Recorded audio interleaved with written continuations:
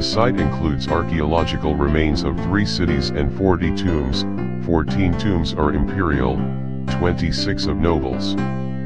All belong to the Koguryo culture, named after the dynasty that ruled over parts of northern China, and the northern half of the Korean peninsula.